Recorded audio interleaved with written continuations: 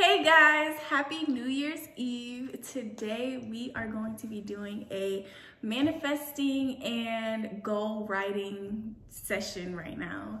And I have my friend Tyranica with me. We're just gonna write down our goals, some affirmations, things we want to happen for our lives in 2020. And we're gonna believe it and we're gonna receive it. And we're also gonna be drinking a little bit of champagne to come in with the new year. So let's just open this champagne bottle.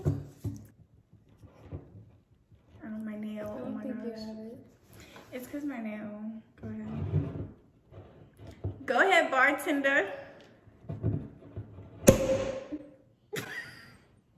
Yay! We got our cups right here.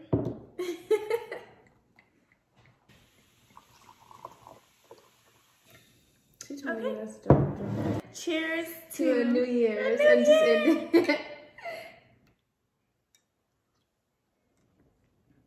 Oh, that's good. I told you. So I think the first thing we should start doing is writing the I am stuff down, because I feel like it just, empowers you to believe in yourself. I've never done this before. Well, actually, I've done it before, like writing down, I have a journal app on my phone and it's great. I love it because it's like really fast. Like I can type so much stuff really fast. But I don't know, something about going back to a paper and reading what you wrote down. It makes you like go back into the moment and really like be like, oh my gosh, like that's really how I was feeling. Even though like when I type it on my phone, it's still like the same feeling kind of, but like it's not really the same. It's like a homemade cake versus a store-bought. Yeah. Like a store-bought cake, it'll do it, but it's just something about the homemade cake. Yeah, that's true. That's true. Yeah. Because for me, my favorite thing about it is the dating and like going back to see that date, how you were feeling or what you were thankful for or whatever you journaled about. When was like the first time you started journaling? When I was a kid, but I don't take it serious. Like I wish that I could take it more serious, and that's actually something I'm gonna be doing in 2020. That's a goal, is to journal more. Like I wish that I would keep a track of like all my dreams. Like I'm so jealous of people that track their dreams and like you can go, because my dreams are crazy. Like you can actually probably I track some of my dreams. I do. My mom does. My mom's a big tracker. She has a dream journal and she writes down all her dreams. See, that's how I'm on the other hand, my problem is instead of like waking up from my dream and like writing it down right away, I'd be like, no, I'll remember it, and then later on I don't remember. I'm like, I remember hints of it, like I think of like hints of it and I'm like, okay, I remember that part, but I don't remember the rest. The only reason I will remember a dream is if it's that bizarre or if someone else is in it, because I immediately tell someone when they've been in my dream and what happened, because it just be so crazy. I always like use this journal or a journal. I like that to like manifest. I got it from Walmart. Yeah, it's really nice. So my journal, this is what my little notebook. I like that one too. I just like notebooks. So let me tell you guys about how I started journaling. So I started journaling when I was young. Like I had this little high school musical notebook, and I still have it till this day. Like it's in the room. It's crazy how therapeutic it is to just journal things down and then go back and look at it and be like, oh my gosh, I really grew so much from that situation. That was a year ago. Oh my gosh, like it's crazy, and it's really like therapeutic and really makes you want to like continue to do it. So I don't know why I don't do it enough, because every time I journal, I think like, oh my gosh, I'm gonna journal tomorrow, and then tomorrow comes and I don't do it. But this 2021, I'm gonna be journaling. Okay, so one of the affirmations that I just wrote is, I love living in my unique female body. It has features that are distinctive and make me who I am. I really like that, and the reason why I wrote it down is because a lot of times, females, we're just really hard on ourselves when it comes to our bodies and stuff. We feel like we have to look good all the time. Like, it's just a lot of pressure to look good, especially in this day and age when there's a trend of a particular look of your body, you know what I mean? So everybody right now is going for that big, thick booty, slim waist, everything thick but everything else small, you know, like at the same time, you know. I don't like that either. Yeah, I really don't. I don't either. It's just not realistic, like at all. Don't get me wrong, do what you want, get surgery if you feel like that's gonna make you happy and everything like that. Do it. I'm happy for you. But I also feel like we do still need some girls to stay on the natural trend, okay? And honestly, these trends are gonna end. One day, the natural bodies are gonna be back in, and the thick girls are gonna be like, damn, what do I gotta do now? I need to get another surgery because now I need to be skinny. I wrote that down because sometimes, especially for me, I feel like I don't always look my best every single day, and I know that I could do something about it, like go to the gym and all that stuff, but sometimes I don't. And when I don't, you know, it discourages you even more because it's not easy to work out. It's really not. It's a mental thing. And sometimes I don't be having the mental capacity for it. That was one of the affirmations I wrote down. What about you?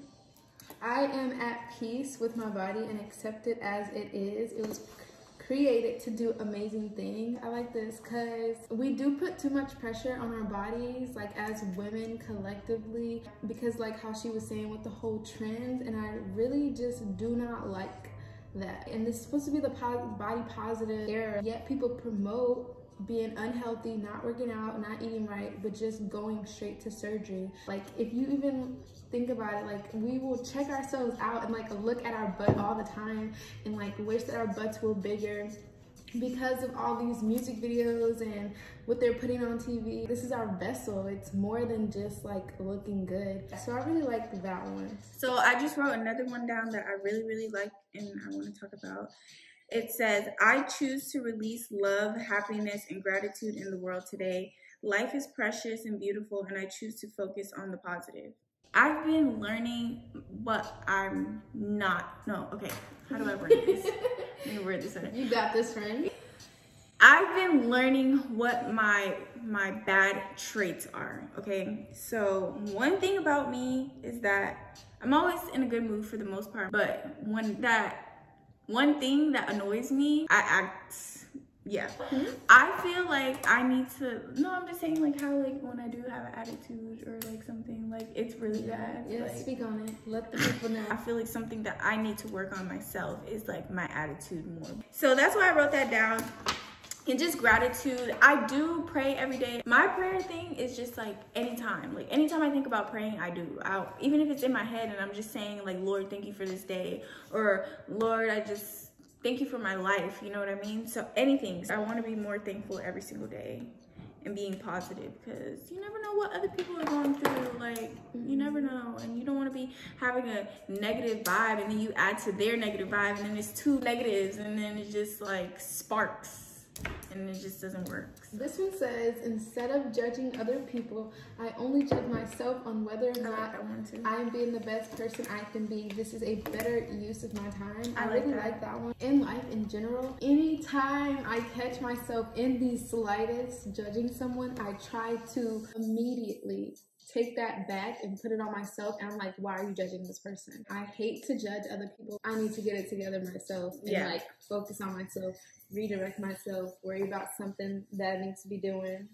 And like, I'm just like, sis, you can't be doing that. Now we're going to be talking about our personal goals that we want to work on. Let's start with health, because health is important. Without you being healthy, you can't do nothing else. So for me, my healthy goals, I eat out a lot. I'm not gonna lie, I wish I didn't. My first thing would be like, how can I eat at home more? Eating at home more requires buying groceries. So I have to buy more groceries, and I have to cook, and I have to learn how to cook, because cooking is not really my favorite thing to do. But don't get me wrong, I know how to cook a couple meals, but other than that, I'll probably be eating the same couple meals every time. And to be specific, I want to eat in like how many times a week? I would say like, I'm gonna start with like a good 4. Okay, I was gonna say 5, but you're right, 4 is better. Yeah, that's your starting point. Okay, to be more specific on this goal, I would have to like write what types of food I'm gonna eat, you know what I mean? Like just to go deep diving in, more in depth. That makes more sense. I said deep diving. For now, I'm just gonna write eat in 4 days a week. So I would say cut off sodas because I'm pretty good with it, but I still have my days where I'm like, damn, like I need a Sprite. Yeah. So like I want. No, but I have to. Like, I don't really eat fast food, but if I do, if it's like a burger, I have to have a soda with it. Because just like a water, it won't work. I don't know. I drink water for everything. So. I drink a lot of water. It's just like if I'm eating fast food, like I usually get a soda with because I don't usually buy sodas. I guess with health, my other main thing would be working out. Ever since COVID happened, I've been slacking. Like I was in the gym at least 2 days a week. And I do need to write that down. Work out at least 30 minutes a day. It has to be realistic. We're setting realistic goals. You're not going to start off by working out every single day. So 3 is good. It's a good start. Another thing I wanted to write down too is having a relationship with God. I don't even know why I didn't put that first because that is my first and really my main thing. I wrote this one because I really want to have a better relationship with God. Right now, I feel like my relationship is like, I have somewhat a relationship, but it's not like as strong as I want it to be. And so first of all, I would want to first thing in the morning for me, because that's the best time. First thing in the morning, that's your mind is new, your mind is fresh. You need to bring in the day with a positive mindset. So my first thing in the morning I want to do is pray. Give thanks for having another day, because shit, you didn't need to wake up. You didn't have to, but he made it possible, period. My prayer in the morning, like when I wake up, I say, Lord, thank you for waking me up to see another day. I pray that today will be a good day. I pray that, you know, every blessing that you have for me that will be received today. To say anything you want to bring into your life, you just pray about it. I want to read my Bible more. Even if it's just a scripture, it makes a difference. Even if it's just one scripture, you don't have to read the whole Bible in one day. Sometimes when you read the Bible, you honestly want to just keep going on. To add on to what she was saying, I just went off with a relationship with God, but I also put give gratitude, give thanks to God, because sometimes I'll ask and beg of God to be listening to me and understanding what I'm going through and help me out. Because, you know, life can be a little bit more than what you can handle. So you'll be needing the Lord. So I'll talk to him and I'll just be like begging. And then something will go in the way that I wanted it and asked of him.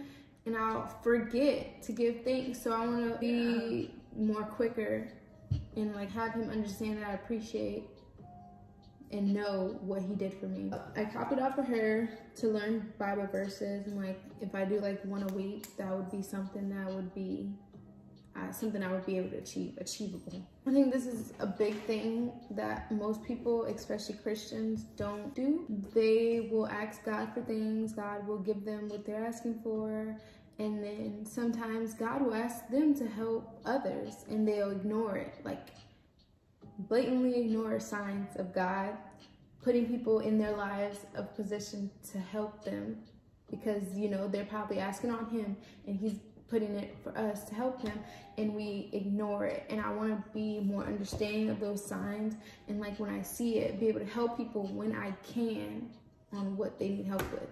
And yeah, I feel like when it comes to helping people, I need to have like a balance. You know what I mean? I was just talking to her about this like recently, that I need to have a balance with helping people, because as soon as somebody tells me that they need something, I'll be like, here, or like I try my best to find a way to try to help them. And it's like, I don't need to do that every time. Like their problems are not my problems. So I'm trying to ask God, like, help me to know the signs when somebody actually, if I'm supposed to be that person to help them. So you have to decipher who you're here to help and who you're here not to help. Have you seen that meme where they're like, how hard I'm gonna say no in 2021? No, I haven't. This dude, his face is like it's so ugly. Like he's getting ready to say no, but so hard. You know what I'm talking about? Yeah, like that's gonna be me. That's gonna be me. I'm saying no,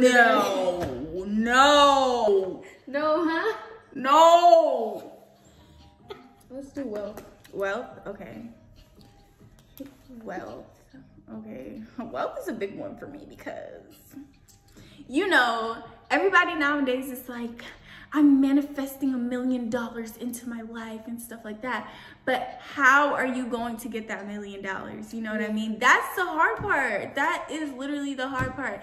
Yeah, you can manifest it all you want, but if you're not working towards it, it's not gonna happen. Sorry, sis. All this manifestation thing you're doing is going to vain because you're not doing anything to get it. So no, yeah, that's a big point. You want to give gratitude to what you have, and also imagine that you have what you're wanting for. Like what she was saying, you cannot just expect $1 million into your bank account. You have to be doing something to achieve that and getting to that goal, other than just like journaling or believing. Like, and for me, my biggest thing is visualizing it, okay? Because I think we talked about this the other night too. So. Like, sometimes you think something, you're like, okay, for me, let me use me as an example. I want to model.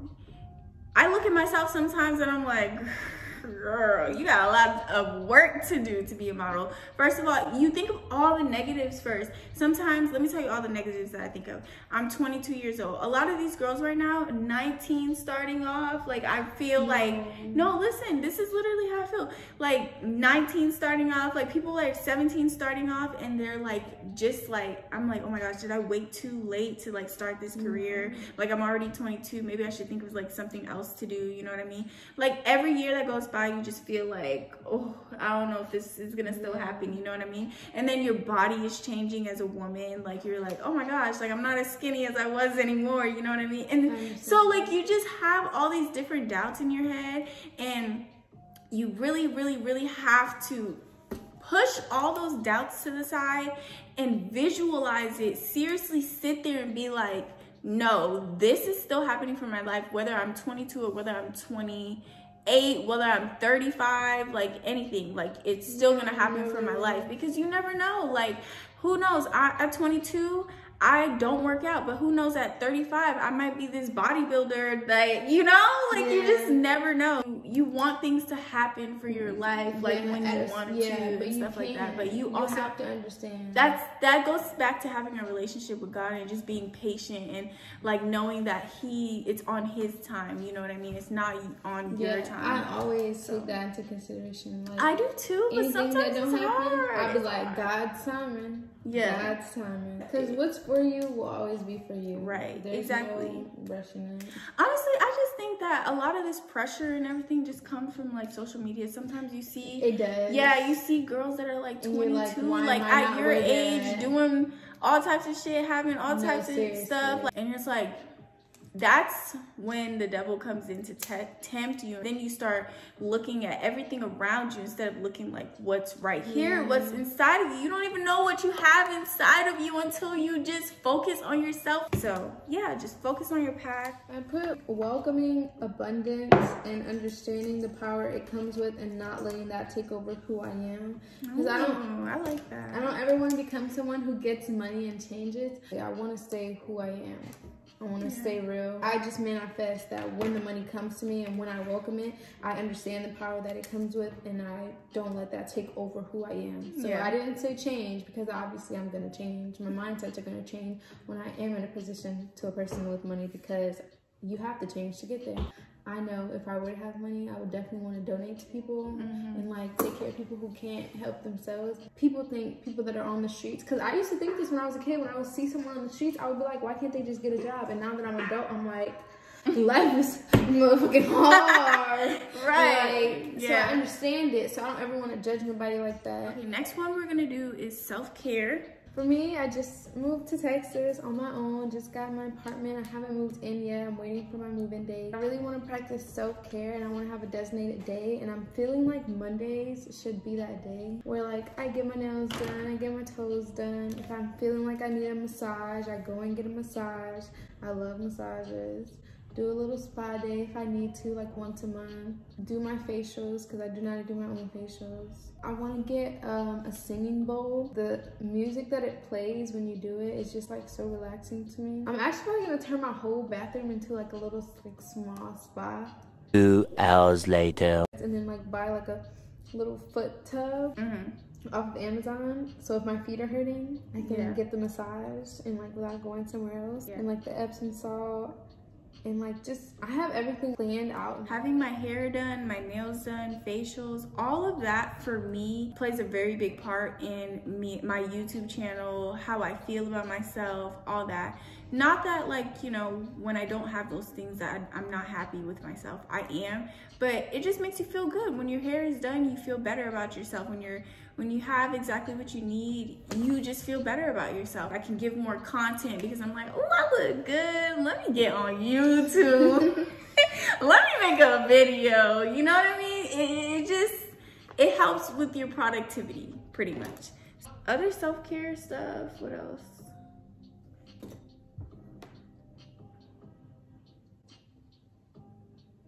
I'm gonna put for self-care, definitely no social media. No social media. Taking that time to read a book would be good. Yeah. Find new music. I'm gonna put that read a book because I do want to read more books. Wait, and then reading, that way you can be on your phone. Like you can be on iBooks and read. No, I don't even want to read on my phone. I want to be off my phone completely. Like I don't even want my phone in my face because that's how phone calls come, text messages. Yeah. It'd be like when you want to do something productive, that's when everybody wants to call you. That's when everybody wants to text you. My phone be so dry until I open that Bible app, the book app, any type of app that's productive.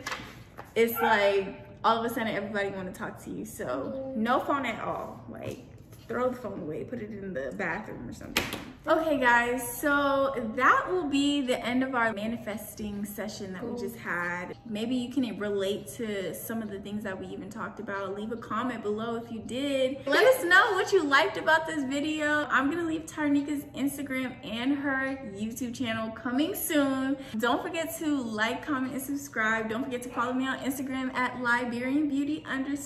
And yeah, I'm on TikTok now too, so y'all go follow me on TikTok, LiberianBeauty_1.